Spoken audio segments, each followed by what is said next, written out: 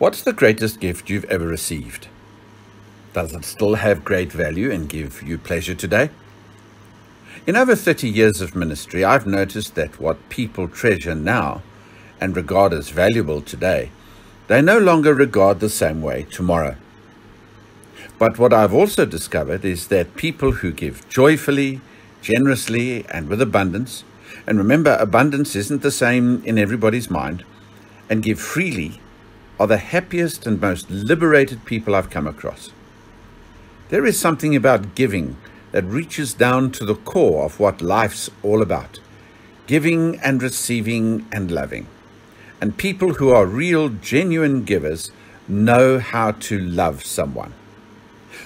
So when I think of the greatest giver of all, I think about God the Father. He is a continuous giver in our life. And the one thing He's given us above everything else is what I want to talk about today, the gift of the Father. When I think about the gift of the Father, one aspect I think about is how tiny that gift was in its original giving. And that is God's gift came as a baby, carried in the womb of the Virgin Mary, born in a stable or a shed or a cave, whatever it was that they used in those days. We need to remember that the baby lying in a feeding trough was the Son of God. This was the King of Kings and Lord of Lords, lying in the form of a baby boy. It was tiny. Another aspect of this gift is that it was heaven sent. John 6, as in other places, says Jesus was sent to earth from heaven in order to fulfill God's plan. So from verse 32 we read, Jesus said to them, I tell you the truth. It is not Moses who has given you the bread from heaven, but it is my Father who gives you the bread from heaven. For the bread of God is he who comes down from heaven and gives life to the world. Sir, they said, from now on, give us this bread. Then Jesus declared, I am the bread of life. He who comes to me will never go hungry, and he who believes in me will never be thirsty. And from verse 38, for I have come down from heaven not to do my will, but to do the will of him who sent me. Jesus didn't begin his life here on earth or in the Virgin Mary's womb. He is the Alpha and Omega. He always was and always will be, and lying in that little crib was the Son of God, a gift from heaven. Every aspect of his life, from his birth as a little baby to his death on the cross, was part of the Father's gift to us. Not only was the gift of the Father very tiny, but it was also a needed gift. God gave his Son to us because of our desperate need for rescue. Sin ruined the human race.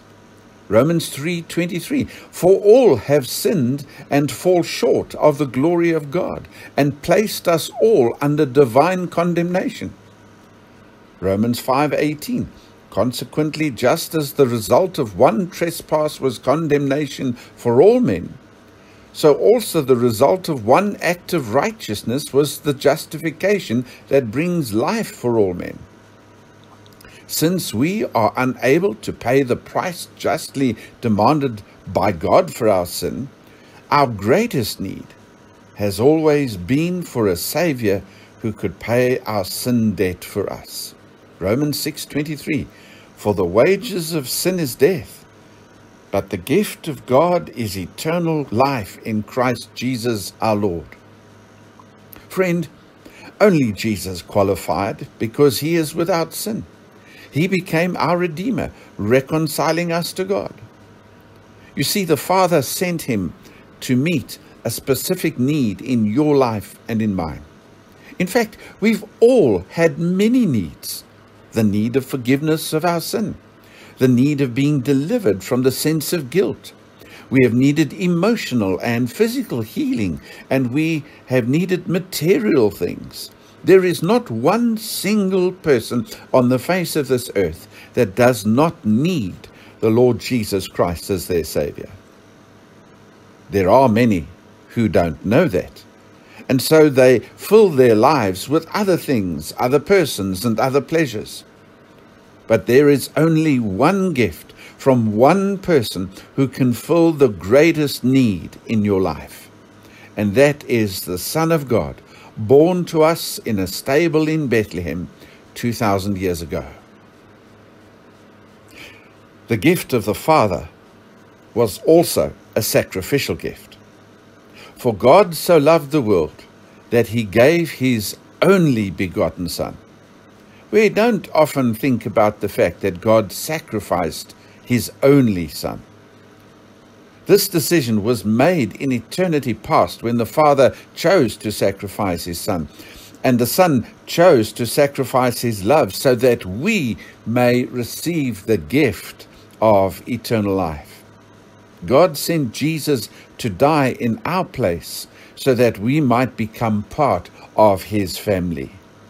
The Son deliberately sacrificed his life to accomplish the Father's plan, and that was so that everyone could have a personal relationship with God. Friend, how many times have you received gifts? Perhaps at Christmas time or at a birthday or other function, and it didn't fit or something didn't work, and so you had to return it to the shop.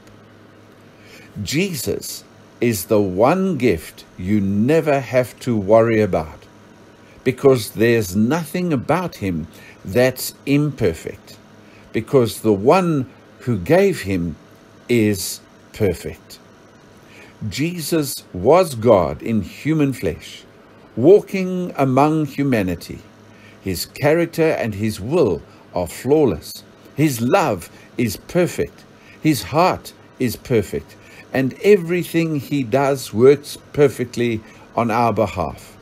Romans 8:28, and we know that in all things God works for the good of those who love him, who have been called according to his purpose. Because God's goals for your life and mine are to perfect us into the likeness of his Son. And so the gift of the Father is also perfect. I began this message with a question. Do you remember what it was? What is the most greatest gift you've ever received? By greatest, I mean precious. In other words, those things you esteem highly, that which you place the greatest value on.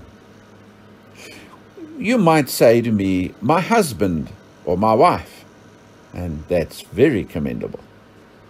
Or you might say, my children or grandchildren. But that's also not quite true, because the most precious gift we can ever receive is the Lord Jesus Christ, because he is esteemed by the Father, who says in Isaiah 45:23 and also in Romans 4:11, it is written, as surely as I live, says the Lord, every knee will bow before me, every tongue will confess that Jesus Christ is Lord. The gift that is above every other possibility is God's gift to the world, the Lord Jesus Christ, because it is the one gift with which you can have a personal, intimate relationship.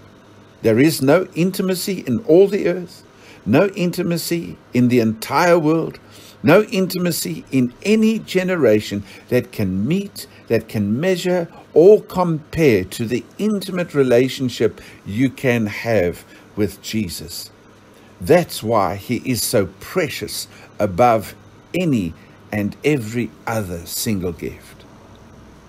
Now, if you have received the most precious, the most perfect gift of all, with whom have you shared it?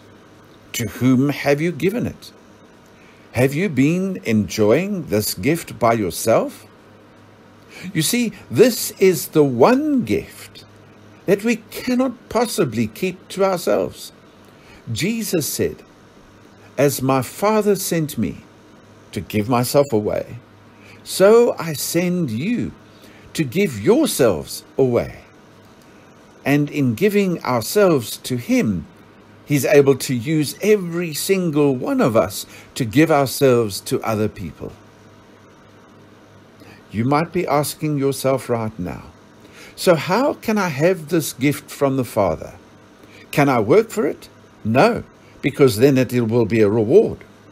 The only way to receive this gift is to ask him, confessing your sins and your unworthiness to him, telling him that you do believe in his death at the cross, and that by faith you are accepting him as your personal Savior. My dear friend, I can't think of a greater gift to receive on Christmas Day than the absolute assurance that Christ is my Savior and Lord, and that all my sins are forgiven, and that I have a home in heaven. God bless you. Amen.